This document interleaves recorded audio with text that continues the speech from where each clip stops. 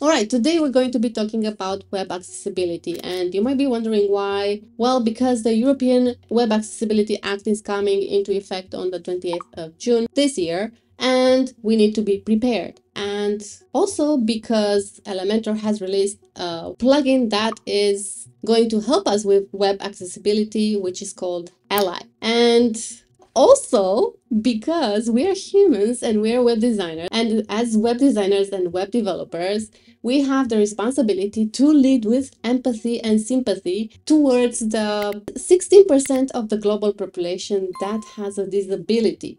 We owe it to the society, I guess, to develop websites that are accessible to everyone. So let's get into it. Let's see what Ally has to offer. Okay, so we are on the landing page of the Ally plugin. I want to call it Ally for whatever reason, I don't know. Anyway, so Ally is a web accessibility plugin that works, by the way, works with any WordPress website, not only with Elementor. So if you have a different builder on WordPress, you can still install Ally and it's gonna work. So that is a plus, right? All right, so you can get it for free, but let's just go through some of these facts here. As I said earlier, 16% of global population has a disability. 3%, this is crazy, 3% of the websites found to be accessible only. I have no idea how many websites there are on the internet, but 3% is a very, very small amount. And you can read through all this information here as all laid out, what you need to do, why you need to do it, appealing to your human part, not only as a web designer. Understand why you have to do this, not because it's legally required, but also because, let's face it, everyone has the right to access websites, right? Anyway, so you can generate an accessibility statement with this plugin, which is fantastic. We're going to go through that. We're going to generate one, and we're going to go through that on my website. That is still in work. It's work in progress, but there's a page there that we can see if it's accessible or see what we can do. Anyway, so why you need the accessibility statement, why Ally, etc., etc. You can go over all this by yourself. I will leave a link in the description below. And let's go a little bit over the roadmap, because the plugin is still work in progress, but phase one, we have access to the usability widget and accessibility statement. As I said, this is the current stage. And then we have the phase 2 accessibility scanner, which is fantastic. It's going to scan your website and it's going to tell you where the issues are, as you can see here, right? Fantastic. I love that. And I cannot wait for that to come into effect. I think it's going to be such a game changer for people like me, web designers like me, who have no clue about accessibility, and I don't feel like I could get into it because it's so much, right? So let's go to phase 3. This is the remediation flow. Again, it's coming soon, and this is a step-by-step guide to fixing the accessibility gaps with prompts. So there will have AI integrated with this plugin, so with prompts and questions to help users understand and address the issues manually and automatically. Okay, I'm really curious about this, seriously. And then future phases, continuous improvements based on accessibility best practices. So, of course, this plugin, like any other plugin, will be improved and worked on to get better over time. All right, so you can start your path to accessibility by downloading the Ally plugin, and that's what we are going to do now. All right, so let's go and add a new plugin, and I'm gonna look for Ally. Ally.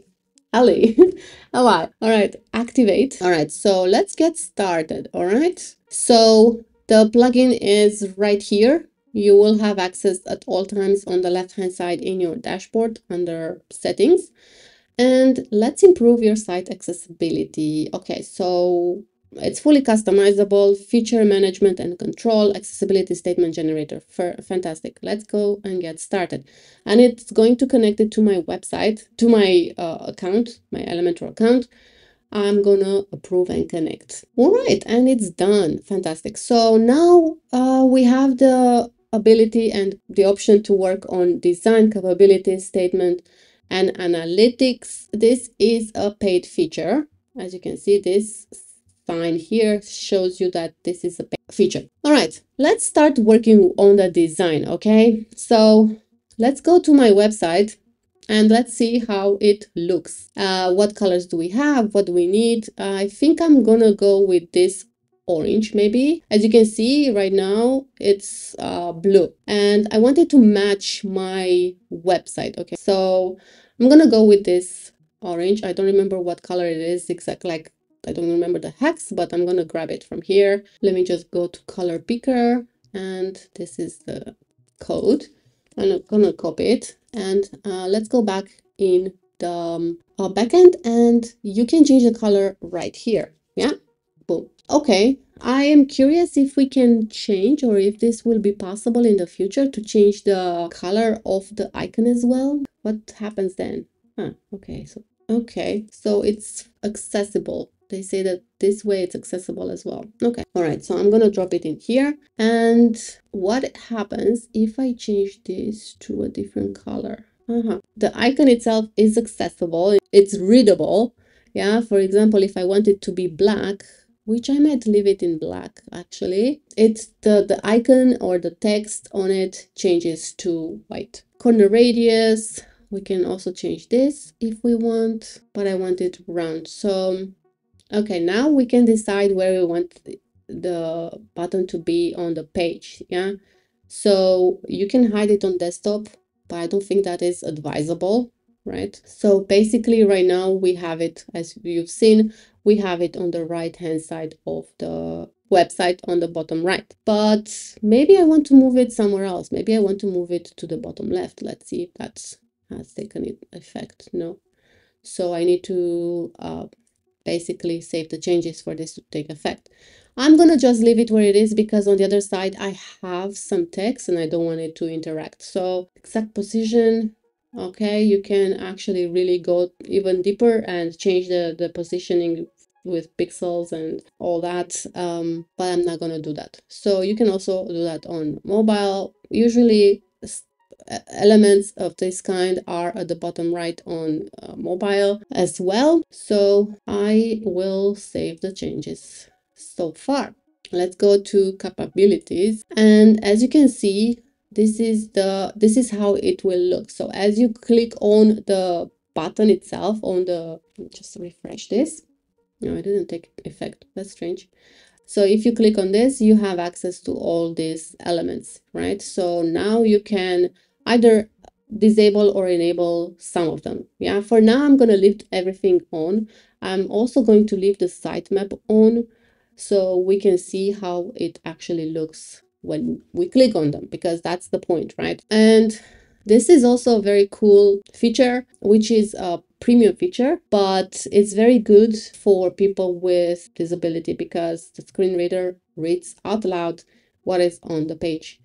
And yeah, I think this it's worth upgrading for. And we have the statement here. Yes, I need one. No, I already have one. Okay, so let's say we don't have one. I say, yes, I need one. But we're going to come back to this in a moment, after we have gone through all the features, like literally on the website. All right, so analytics. So you can discover how visitors use your widget. This is also very important, because you can tweak it to make it so that people interact better, I guess. So with this accessibility statement, you basically commit and officially commit to an accessible site. We're gonna go through the plans as well in a bit, but for now I want to go to see how this plugin works. All right, so as you can see, we have it here. I'm gonna click on it, and we have this panel that pops up. So we can make the text bigger, which is working great.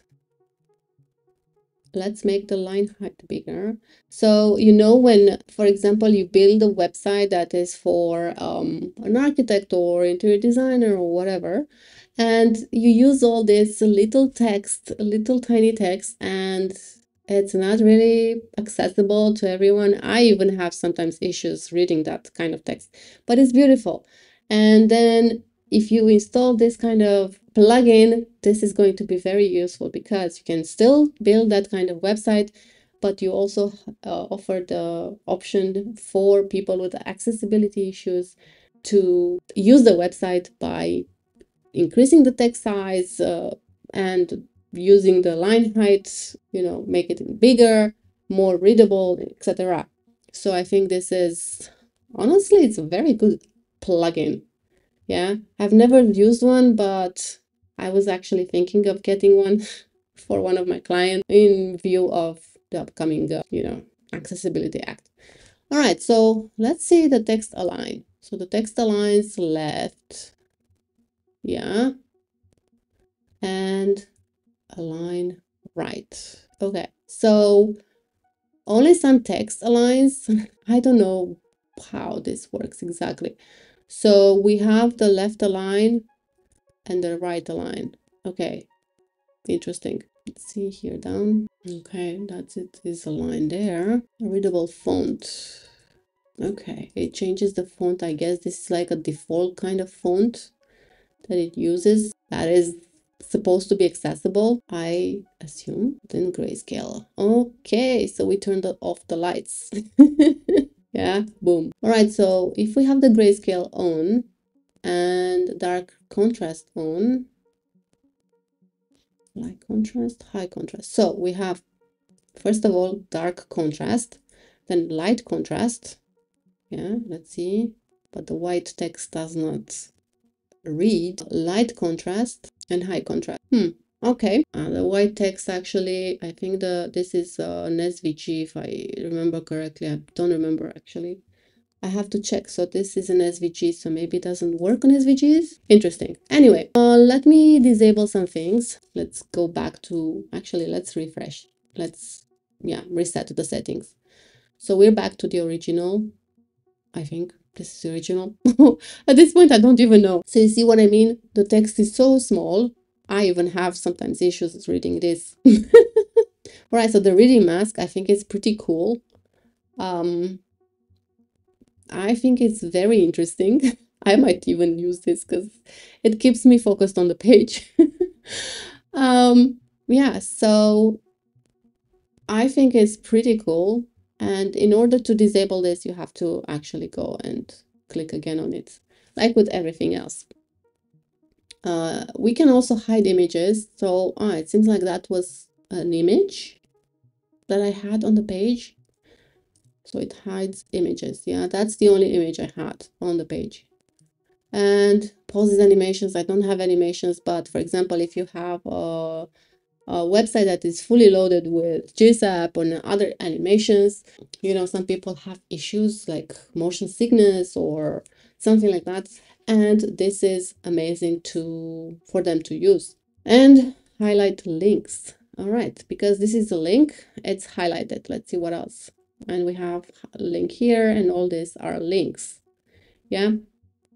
And if we turn the grayscale on, the links are still highlighted, but of course they are in grayscale. Contrast. When we have the contrast on, the links are not highlighted anymore. I don't know. Is this supposed to be like this? I'm not sure. But yeah. I mean, you don't have to have everything turned on, right? I assume. Anyway, overall, so far, I'm very impressed. I think this is a great addition to any website. All right, now we can go to generate an accessibility statement that we are going to be adding to the website. So let's go to the backend. Yeah, we're in the backend of the plugin in the dashboard. I go to the statement, and yes, I need one because I don't have one. Continue, and we can put here the name of our business, the website, which is this, yeah, and contact at Studio Egli. And as you can see, as you type in, it fills in all the information here, including the date that when the statement has been generated, and you can update this at any time if need be. So let's create a statement and a page. As you can see, it has added a link to the accessibility statement page on the pop-up itself, and you can either hide the link if you don't want it to have it there. Maybe you want to add it somewhere else. Let's save the changes, and let's go to see where we have or how it looks the page. So first of all, I'm gonna go and have a look on the website itself, and let's refresh. And there we are, accessibility statement. All right, so if I click on it, it's going to look like this, weird, okay?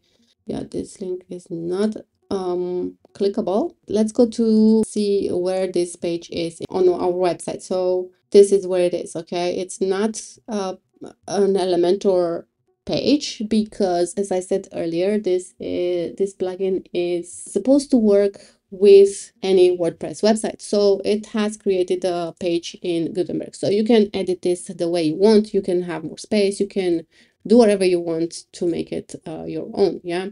And I would add more space because you've seen it looked a little weird. And if you're using an Elementor website, you can just copy this statement and add it to a page that then you can link to the statement. As you have seen, you can go to the plugin, go to the statement, and you can choose which page to link. So if you have a page that you have created specifically for that is not auto-created, you can link that page and make it nice, right?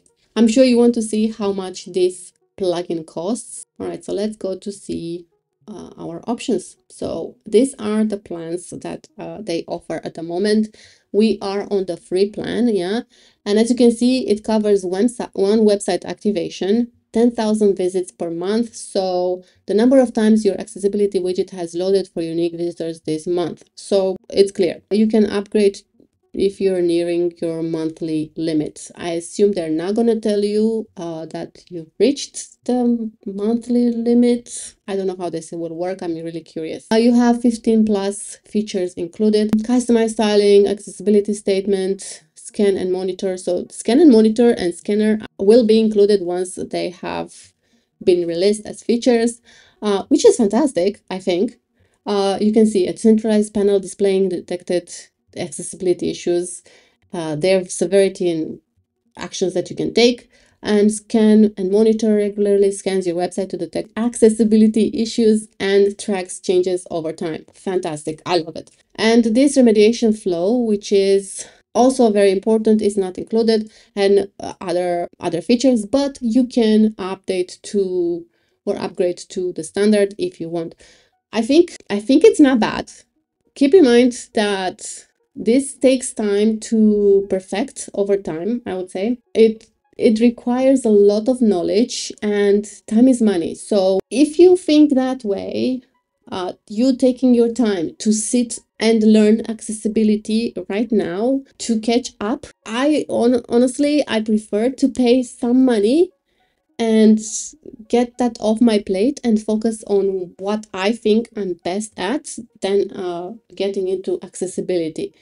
We cannot do all the things, right? We cannot have all the hats in the studio, and why not leave this to the professionals, right? So in this case, it's a plugin. For one, I think it's fantastic. I will be using it, I will be testing it, and I will tell you guys how I feel about it. But for now, I think it's a great tool. And as you can see, Elementor is using the plugin themselves. Look at it here, right? Awesome. Let's go to see their accessibility statement. Let's see what they're saying. As you can see, they made it super nice because they're using Elementor, right? They last updated on April 10th. And it works. How fantastic is that? Highlight links. How cool is that?